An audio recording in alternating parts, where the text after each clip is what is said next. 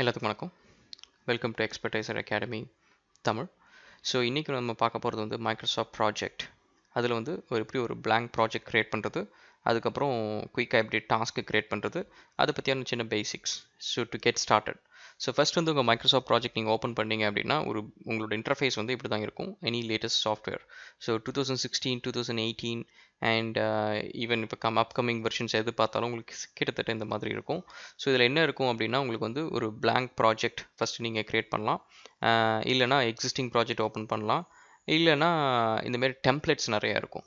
So என்னோட suggestion வந்து one thing that I suggest you using templates is உங்களுக்கு first familiarity Microsoft ப்ராஜெக்டை பொறுத்த வரைக்கும் அந்த ஃபெமிலியாரிட்டி வர வரைக்கும் டெம்ப்ளேட்ஸ் வந்து அவாய்ட் பண்ணுறதுக்கு பதிலாக நீங்கள் டெம்ப்ளேட்ஸ் யூஸ் பண்ணுறதுக்கு பதிலாக நீங்கள் வந்து உங்களோட கஸ்டமாக ஃபுல்லாக எல்லாத்தையும் நீங்களே க்ரியேட் பண்ணி பழகுங்க. அப்போ தான் உங்களுக்கு கொஞ்சம் ஈஸியாக இருக்கும். இப்போ நீங்கள் பார்த்தீங்கன்னா இந்த மாதிரி டெம்ப்ளேட்ஸில் நிறைய விஷயம் இன்ஃபர்மேஷன் வந்து ஆல்ரெடி என்டர் பண்ணியிருக்கும். ஸோ அதனால் உங்களுக்கு வந்து எந்த இடத்துல போய் எதை சேஞ்ச் பண்ணணும், எது பழைய ப்ராஜெக்டோட ரெசிடியூ, அந்த டெம்ப்ளேட்டோட ரெசிடியூ இன்னும் இருக்குது அப்படின்றது உங்களுக்கு தெரியறதுக்கு கொஞ்சம் நாள் ஆகும். ஏன்னா நிறைய லேயர்ஸ் ஆஃப் இன்ஃபர்மேஷன் இதில் இருக்கும் ஜென்ரலாக மைக்ரோசாஃப்ட் ப்ராஜெக்ட்டில். ஈவன் தோ நீங்கள் அதை பார்த்தோன்னே ஓகே எக்ஸல் மாரி சிம்பிளாக இருக்குது, ஒரு டாஸ்க்கை க்ரியேட் பண்ணலாமே அப்படின்னு நீங்கள் நினச்சாலுமே இதில் நிறைய இன்ஃபர்மேஷன் இருக்கும். அது எல்லாமே லிங்க் ஆகியிருக்கும். ஸோ இது வந்து இப்போ ஸ்டாண்டர்ட் டெம்ப்ளேட்ஸில் நீங்கள் பார்த்தீங்கன்னா ஓரளவுக்கு ஈஸி டு யூஸ். அதில் என்னென்னா எந்த இன்ஃபர்மேஷனும் லிங்க் பண்ணியிருக்க மாட்டாங்க. ஸோ எல்லாமே வந்து ஜஸ்ட் இந்த டாஸ்க் கிரியேஷன் இந்த மாதிரி ஒரு பேசிக் இன்ஃபர்மேஷன் மட்டும்தான் இருக்கும். ஸோ இதில் நீங்கள் யூஸ் பண்ணலாம். வேற நீங்கள் ஏதாவது டெம்ப்ளேட் டவுன்லோட் பண்ணுறீங்க, இல்லை பழைய ஆஃபீஸில் இருக்க பழைய டெம்ப்ளேட் யூஸ் பண்ணுறீங்க, அதெல்லாம் வந்து யார்கிட்டயாவது ஒரு நாலேஜ் ட்ரான்ஸ்ஃபர் வாங்கிட்டு அதை யூஸ் பண்ணுங்கள். ஏன்னா அதில் வந்து இந்த ரீசோர்ஸ் இன்ஃபர்மேஷன்லாம் பழைய ப்ராஜெக்டோடது அப்படியே இருக்கும். யார் யாரெல்லாம் ஒர்க் பண்ண அந்த இன்ஃபர்மேஷன்லாம் இருக்கும். ஸோ அதனால் அதெல்லாம் நீங்கள் ரிமூவ் பண்ணணும் கரெக்டாக. ஓகே. ஸோ இப்போ டிப்பிக்கலாக வந்து நீங்கள் ஓப்பன் பண்ணோன்னா உங்களுக்கு இப்படி தான் இன்டர்ஃபேஸ் இருக்கும். ஒரு எக்ஸல் ஷீட் மாதிரி தான் இருக்கும் உங்களுக்கு கிட்டத்தட்ட. அண்ட் இந்த யூஐ சைட்லாம் நீங்கள் பார்த்தீங்கன்னா உங்களுக்கு மேலே குயிக் ஆக்சஸ் டூல் பார் இருக்கும். அதுக்கப்புறம் இந்த ரிப்பன் இன்டர்ஃபேஸ் இருக்கும். அந்த ரிப்பன் இன்டர்ஃபேஸில் நீங்கள் பார்த்தீங்கன்னா டேப்ஸ் இருக்கும். ஸோ ஃபைல் டேப் இதில் நீங்கள் போனால் டிப்பிக்கல் சேவ் as அதெல்லாமே இருக்கும். அதேமாதிரி டாஸ்க் டேப்பில் போனீங்கன்னா டாஸ்க் எப்படி க்ரியேட் பண்ணுறது, அந்த வியூ எப்படி செட் பண்ணுறது, அண்ட் ஸோ இந்த கேன் ஷார்ட் வியூ தான் டிஃபால்ட் வியூ. ஸோ இப்போ நீங்கள் பார்த்தீங்கன்னா இந்த ரிப்பன் கீழே இருக்கிற ஒவ்வொன்றும் பார்த்தீங்கன்னா பேனல்ஸ், அது கீழே இருக்கிறது எல்லாம் இந்த டூல்ஸு. இதில் வந்து ஒவ்வொரு டாஸ்க்கையும் வந்து எப்படி அப்டேட் பண்ணுறது, டாஸ்க் எப்படி க்ரியேட் பண்ணுறது, இதெல்லாம் நீங்கள் அதிகமாக யூஸ் பண்ணுற பட்டன்ஸ். இது எல்லாமே இந்த டாஸ்க் டேப்பில் இருக்கும். அதுக்கப்புறம் ரீசோர்ஸஸ். ஸோ ரீசோர்ஸஸில் போனீங்கன்னா ஒரு ஒரு ஹியூமன் ரிசோர்ஸோ இல்லை காஸ்ட் ரிசோர்ஸோ மெட்டீரியல் ரிசோர்ஸோ எப்படி க்ரியேட் பண்ணுறது அதை பார்க்கலாம். ரிப்போர்ட்ஸ், ஸ்டாண்டர்ட் ரிப்போர்ட்ஸ் நிறைய உங்களுக்கு ஃப்ரீயாக கிடைக்கும். ஸோ அதை நீங்கள் யூஸ் பண்ண நிறைய குயிக்காக இன்ஃபர்மேஷன் கேதர் பண்ணலாம். அதுக்கப்புறம் ப்ராஜெக்ட்ஸில் நீங்கள் பார்த்தீங்கன்னா ஓவராலாக உங்கள் ப்ராஜெக்ட் வைஸ் வந்து இன்ஃபர்மேஷன் ஏதாவது அப்டேட் பண்ணணும் அப்படின்னா ப்ராஜெக்டோட நேமு, கேலண்டரு, அண்ட் எவ்வளோ ஓவரால் காஸ்ட்டு, ஸ்டாட்டிஸ்டிக்ஸ் பார்க்கணும். இந்தமாரி நிறைய விஷயத்தை வந்து இங்கே குயிக்காக பார்க்கலாம். அண்ட் வியூ டேப்பில் போனீங்கன்னா உங்கள் ப்ராஜெக்டில் இருக்கிற இன்ஃபர்மேஷனை டிஃப்ரெண்ட் செட் ஆஃப் வியூஸில் வந்து அதை நீங்கள் பார்க்கலாம். ஒன்று வந்து டாஸ்க் வியூ, ஒன்று இஸ் ரிசோர்ஸ் வியூ. ஐ மீன் இப்போ ஒரு பர்டிகுலர் ஆள் ஒர்க் பண்ணுறாங்க அப்படின்னா அவங்க ஒர்க் பண்ணுற டாஸ்க்லாம் நீங்கள் பார்க்கணும், அவங்க எவ்வளோ முடிச்சிருக்காங்கன்னு பார்க்கணும். அந்தமாரி விஷயத்தை எல்லாத்தையும் வந்து நீங்கள் இங்கே இந்த வியூஸில் நீங்கள் பார்த்துக்கலாம். ரிப்போர்ட்ஸும் இதே மாதிரி தான், ரிப்போர்ட்ஸும் உங்களுக்கு ஹெல்ப் பண்ணும். ஸோ மைக்ரோசாஃப்ட் ப்ராஜெக்டை பொறுத்த வரைக்கும் எப்படி இன்ஃபர்மேஷன் என்டர் பண்ணுறோம் அப்படின்றது பெரிய டிஃபிகல்ட்டான விஷயம் கிடையாது, ஈஸியாக கற்றுக்கலாம். அதுலேருந்து எப்படி இன்ஃபர்மேஷன் வெளியில் எக்ஸ்ட்ராக்ட் பண்ணணும் அப்படின்றது தான் அதில் டிஃபிகல்ட். இப்போ நீங்கள் ஒரு ப்ரொஃபிஷியன்ட் ப்ராஜெக்ட் மேனேஜர், நான் மைக்ரோசாஃப்ட் ப்ராஜெக்ட் யூஸ் பண்ணுவேன் அப்படின்னு நீங்கள் சொல்லிட்டு ஒரு இன்டர்வியூக்கு போனீங்க அப்படின்னா உங்களுக்கு வர கொஷின்ஸ் எல்லாமே இதில் எப்படி நீங்கள் டாஸ்க் கிரியேட் பண்ணுவீங்க, இதில் எப்படி அதை அப்டேட் பண்ணுவீங்க அப்படிலாம் கிடையாது. இதுலேருந்து எப்படி இன்ஃபர்மேஷன் எடுப்பீங்க.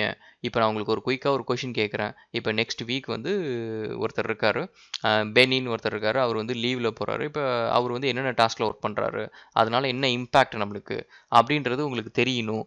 அதேமாரி இப்போ வேறு யார் அவைலபிளாக இருக்கா அப்படின்றது உங்களுக்கு தெரியணும். இந்த இன்ஃபர்மேஷன் எப்படி நீங்கள் எடுப்பீங்க உங்களோட ப்ராஜெக்ட் பிளான்லேருந்து அப்படின்ற ஒரு கொஷினுக்கு உங்களுக்கு ஆன்சர் கிடைக்குதா, அதுதான் உங்களோட ப்ரொஃபிஷியன்சி. உங்களால் எவ்வளோக்கு எவ்வளோ நிறைய கொஷின்ஸ் கேட்டு நீங்களே வந்து அந்த கொஷினுக்கு ஆன்சர் வந்து உங்கள் இந்த ரிப்போர்ட்ஸ் அண்ட் வியூஸை யூஸ் பண்ணி நீங்கள் அதை உங்களுக்கு கிடைக்க வைக்கிறீங்களோ அதுதான் உங்களோட எக்ஸ்பர்டீஸ். ஸோ அதில் தான் உங்கள் திறமையை நீங்கள் வளர்த்துக்கணும். ஸோ இப்போ வந்து லெட்ஸ் சே இந்த வியூ ஃபார் எக்ஸாம்பிள் நீங்கள் பார்த்தீங்க அப்படின்னா இதில் வந்து நம்மளுக்கு இந்த கேலண்டர் வியூ, டாஸ்க் வியூ, இந்தமாரி டிஃப்ரெண்ட் டைப்ஸ் ஆஃப் வியூ இருக்குது. ஸோ இதே மாதிரி இன்னும் நிறைய செட் ஆஃப் கஸ்டம் வியூஸ்லாம் இருக்குது, அதெல்லாம் பார்ப்போம். ஸோ இப்போ குயிக்காக நம்ம ஒரு ப்ராஜெக்ட் செட் பண்ணுறப்ப ஃபஸ்ட்டு என்னென்னா இந்த ப்ராஜெக்டோட பேசிக் டிஃபால்ட் செட்டிங்ஸ் எல்லாத்தையும் தரவாக வச்சிடணும். இது எல்லாமே நான் ஒரு வீடியோவில் குயிக்காக உங்களுக்கு டீட்டெயில்டாக போயிருப்பேன். இப்போ நான் குயிக்காக பண்ணுறேன். ஏன்னா அந்த ப்ராஜெக்ட் நம்ம க்ரியேட் பண்ணுறோம். ஸோ ஃபஸ்ட்டு வந்து இந்த டிஃபால்ட் வியூ, அதுக்கப்புறம் இந்த டேட் ஃபார்மேட், உங்களுக்கு என்ன ஃபார்மேட் வேணும், அதேமாரி நேம் வந்து உங்களோட ஃபுல் நேம் வச்சுக்கலாம், ஷார்ட் நேம் நீங்கள் எப்படி சூஸ் பண்ணுறீங்களோ வச்சுக்கலாம், இனிஷியலும் யூஸ் பண்ணிக்கலாம். இனிஷியல் வந்து தான் கரெக்டாக யூஸ் பண்ணுங்கள். என்ன ரீசன் அப்படின்னா சம்டைம்ஸ் இந்த ப்ராஜெக்ட் பிளான்லாம் பிரிண்ட் பண்ணுறப்ப நேம் எல்லாம் பிரிண்ட் பண்ண மாட்டீங்க, வெறும் இந்த இனிஷியல் மட்டும் தான் யூஸ் பண்ணுவீங்க. ஏன்னா இடம் இருக்காது அந்த கேன் சார்ட்ஸ் அது எல்லாத்தையும் பிரிண்ட் பண்ணுறதுக்கு. ஸோ அதனால் அப்படி யூஸ் பண்ணுங்கள். அதேமாதிரி சிம்பிள்ஸ், கரன்சி சிம்பிள்ஸ், ஸோ முன்னாடி வேணுமா பின்னாடி வேணுமா டாலர் சைனு, அதுமாரி என்ன கரன்சி, இது ஏயுடியா யூஎஸ்டியா என்ன கரன்சி, ஸோ அதையும் நீங்கள் இது பண்ணிக்கலாம், யூஸ் பண்ணிக்கலாம். அண்ட் ஸோ இப்போ நீங்கள் பார்த்தீங்கன்னா டிப்பிக்கலாக பார்த்தீங்கன்னா சம்டைம்ஸ் இந்த டாலர் சைன் வந்து நிறைய கண்ட்ரிஸ் யூஸ் பண்ணும். ஸோ நாட் ஜஸ்ட் அமெரிக்கா மட்டும் கிடையாது. ஸோ அதனால் அந்த ஏயுடி யூஎஸ்டி அது கரெக்டாக செட் பண்ணும். அதுக்கப்புறம் ஸ்கெடியூலிங். ஸோ இதுதான் one of the important task, important tape இது. ஸோ இதில் நீங்கள் பார்த்தீங்க அப்படின்னா இந்த செட்டிங்ஸ் வந்து லெட்ஸ் இந்த கேலண்டர் ஆப்ஷன்ஸ், இது நான் வந்து இந்த ப்ராஜெக்ட்டுக்கு மட்டும் நான் வைக்கிறேன்னா இல்லை எல்லா ப்ராஜெக்ட்டுக்கும் நான் வைக்க போகிறேன்னா அப்படின்னு சொல்லிட்டு நீங்கள் சூஸ் பண்ணிக்கலாம்.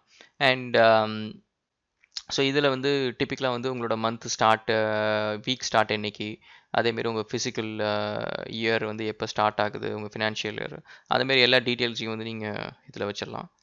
அப்புறம் உங்களோட work hours, starting work hours and ending. And remember, இது வந்து இதுதான் உங்களுக்கு எல்லா ப்ராஜெக்ட்டுக்கும் அப்ளை ஆக போகுது அப்படின்ற மாதிரி கிடையாது.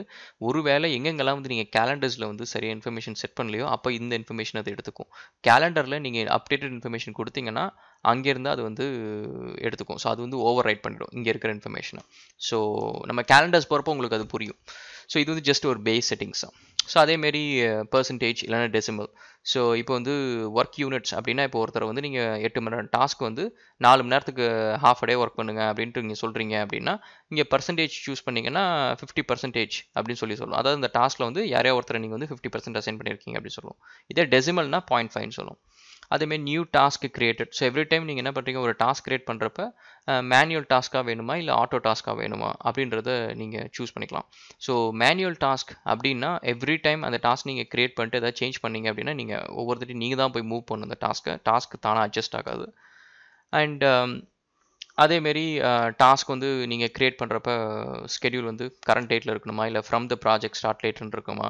ஸோ அந்தமாரி செட்டிங்ஸ் உங்களுக்கு என்னென்ன செட்டிங்ஸ் இதெல்லாம் வேணுமோ இந்த பேசிக் பிஹேவியர் ஒரு மைக்ரோசாஃப்ட் ப்ராஜெக்ட் வந்து நீங்கள் ஒர்க் பண்ணுறப்ப எப்படி அது பிஹேவியர் இருக்கணும் அப்படின்ற இதெல்லாமே வந்து நீங்கள் இங்கே செட் பண்ணிக்கலாம். ஸோ அப்புறம் டிஃபால்ட்டாக ஒரு டியூரேஷன் நீங்கள் என்டர் பண்ணுறப்ப இப்போ 2 அப்படின்னு ஒரு வேல்யூ என்டர் பண்ணுறீங்க ஒரு டாஸ்க்கு பக்கத்தில் அப்படின்னா அது 2 ஹவர்ஸா 2 டேஸா அப்படின்றது நீங்கள் வந்து இங்கேயே சொல்லிடலாம். ஸோ அதனால் நீங்கள் ஒவ்வொருத்தரையும் வந்து 2 டேஸ்ன்னு மென்ஷன் பண்ண தேவையில்ல. அதை தான் நீங்கள் அதிகமாக யூஸ் பண்ணுறீங்க அப்படின்னா டேஸ்ன்னு சொல்லிக்கலாம். அதேமாரி ஒர்க் ஹவர்ஸ் வந்து ஹவர்ஸில் மென்ஷன் பண்ணிக்கலாம், ஈஸியாக இருக்கும். ஓகே, ஸோ இப்போ நீங்கள் பார்த்தீங்க அப்படின்னா இது ஒரு sort of like an Excel sheet மாதிரி இருக்குது, மேலே காலம்ஸ் எல்லாம் இருக்குது. ஸோ இது எல்லாமே நம்ம கொஞ்சம் கொஞ்சமாக டீப்பாக போவோம்.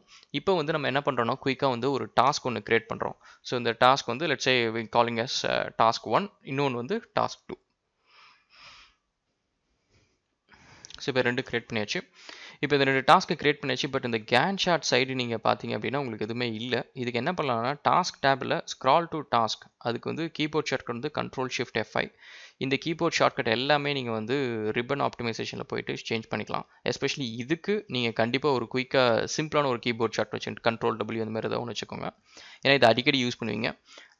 ஸோ ஸ்க்ரால் டு டாஸ்க் இது நீங்கள் கிளிக் பண்ணீங்க அப்படின்னா அது என்ன பண்ணுன்னா இந்த டாஸ்க் அந்த கேன் சார்ட் வியூவில் எங்கே இருக்குதோ அந்த இடத்துக்கு உங்களை கொண்டுட்டு போய் காட்டும்.